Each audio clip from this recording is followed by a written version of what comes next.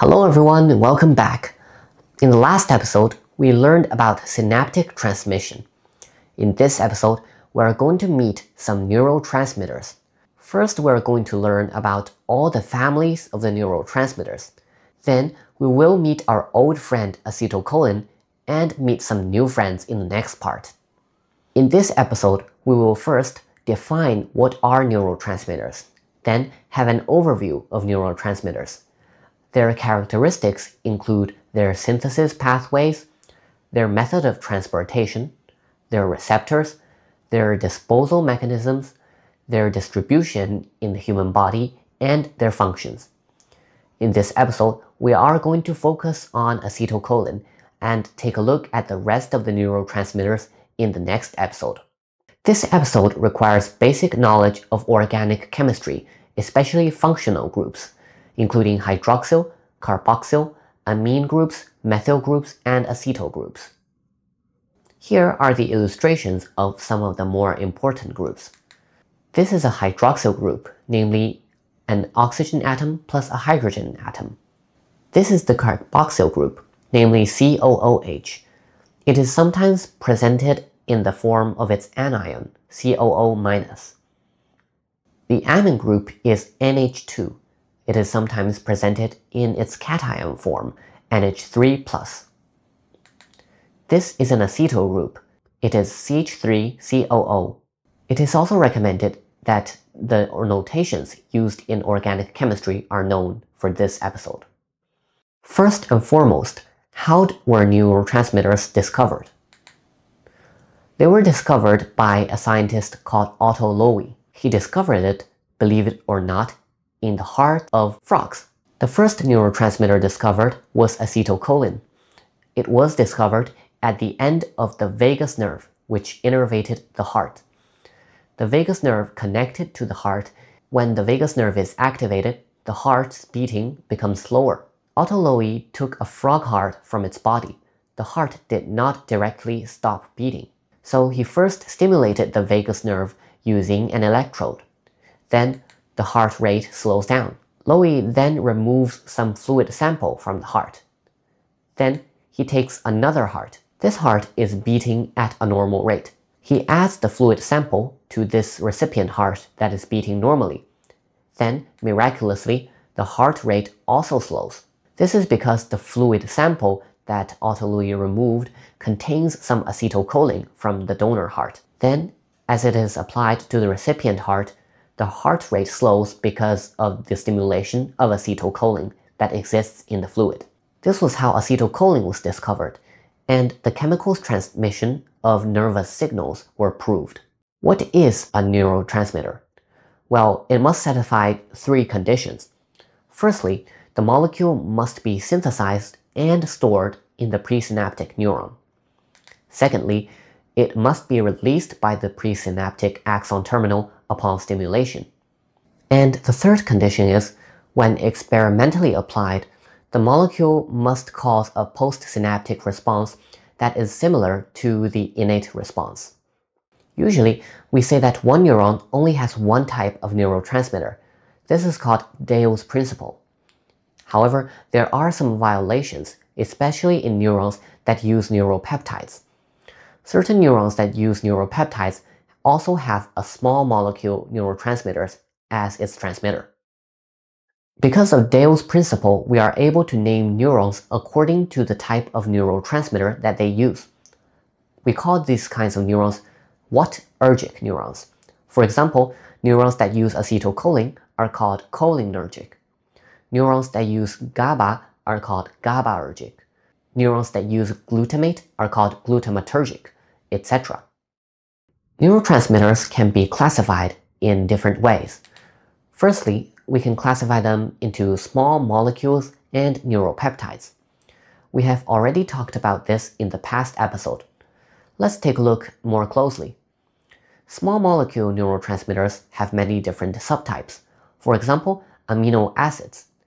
Amino acids are chemicals that have both the amino group and the carboxyl group. Therefore, they both have amino and acid properties. These include glycine, glutamine, and GABA. Glycine and glutamine are both 2 of the 20 amino acids that are used to make proteins, while GABA is not. The second type is monoamines. These include dopamine, epinephrine, norepinephrine, serotonin, histamine, and some others. The third type are other molecules, including acetylcholine and ATP. There are some special neurotransmitters that are small molecules. However, they do not exactly conform to the definition that we've given above. These include nitrogen monoxide and endocannabinoids. They are a type of special neurotransmitters. On the other hand, in neuropeptides, we have NPY, substance P, enkephalins, CCK, VIP, and many other neuropeptides. Neuropeptides can be very diverse. Firstly, they can vary in length. Secondly, they are peptides and made of amino acid sequences. At each position, there are 20 possible amino acids. Therefore, neuropeptides can be very different from one another.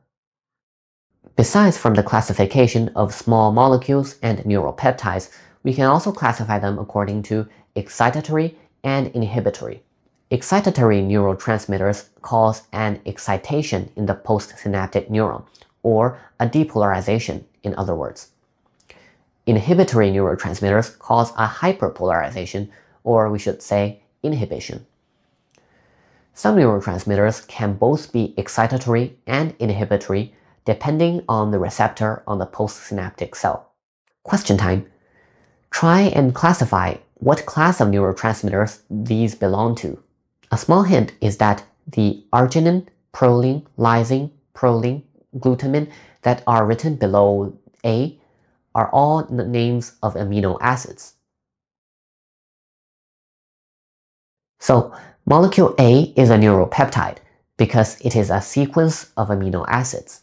Molecule B is a small molecule neurotransmitter. In fact, it is GABA, which we have mentioned earlier. We can easily see they're different from their size. The neuropeptide is very large and has great molecular mass, while the small molecule GABA is very small. Now try to classify these neurotransmitters into excitatory and inhibitory neurotransmitters. A transmitter that opens a ligand-gated cation channel. B, a transmitter that opens a chlorine channel.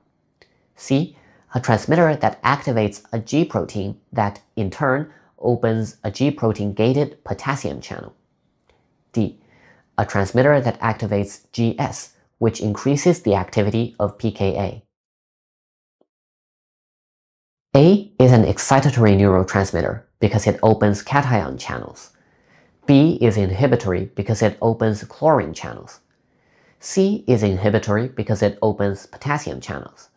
And D is likely excitatory because it activates a GS protein. Neurotransmitters have many characteristics that are worth learning about. Firstly, on the chemical perspective, we can learn about its synthesized pathway, its transportation. This includes axonic transport, which is the transport of neuropeptides from the soma to the axon terminal, and we also have co- and counter transport. This is transport at the axon terminal. When neurotransmitters are transported from outside the cell to inside the cell, there is usually co-transport. For example here, glutamate is co-transported with sodium ions. When neurotransmitters are transported into the vesicle from the axon terminal, there is usually counter-transport. Glutamate is moved into the vesicle, while protons are moved out of the vesicle. This makes use of the high concentration of protons inside the vesicle. This high concentration is created by ATPases, which are proton pumpses.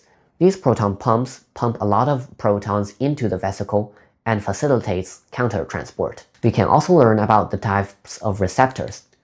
We have two types, ligand-gated ion channels and GPCRs. These are sometimes also called ionotropic receptors and metabotropic receptors. These are some examples of ionotropic receptors. Usually, these receptors are made of many single monomers. For example, we have pentamers, tetramers, and trimers, depending on the type of receptor.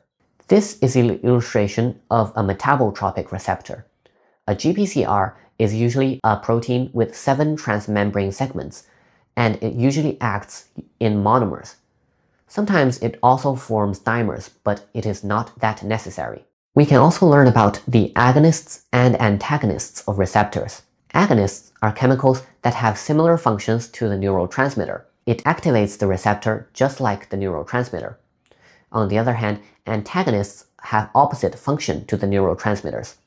It inhibits the receptor, acting against the neurotransmitter.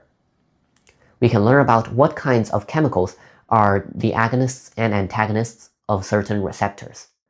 We can also learn about how these neurotransmitters are reuptaked or degraded enzymatically. From the functional perspective, we can learn about the distribution of the neurotransmitter in our human body. This can be achieved using a technique called immunocytochemistry. Immunocytochemistry means using the immune system to do some chemistry on the cell. Cyto means cell. Here, we first inject neurotransmitters into an experiment animal. Then the animal will spontaneously produce antibodies for these transmitters. These antibodies can bind to the neurotransmitters wherever they are. Then we tag the antibody with visual markers, for example, stain molecules or fluorescent proteins. After that, we inject these antibodies, these modified antibodies, into the cell that we desire or the tissue that we desire. Then it will automatically bind to the neurotransmitters and will show up in micrographs. We can see them through stains or through fluorescence. After studying the distribution, we can have some information on its functions. What functions does it perform? How does it function in the body?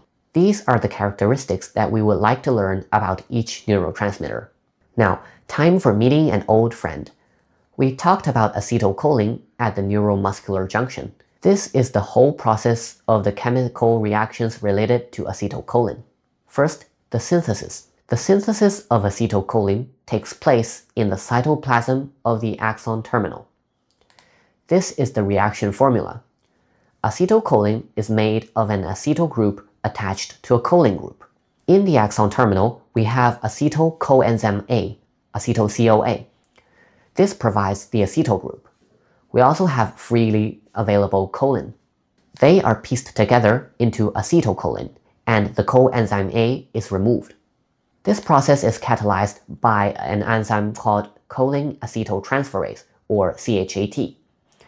CHAT is specific to cholinergic neurons. Only cholinergic neurons express this protein because only they need this protein. So we can use CHAT as a marker for cholinergic neurons. We can use this fact to make these neurons stained or fluorescent.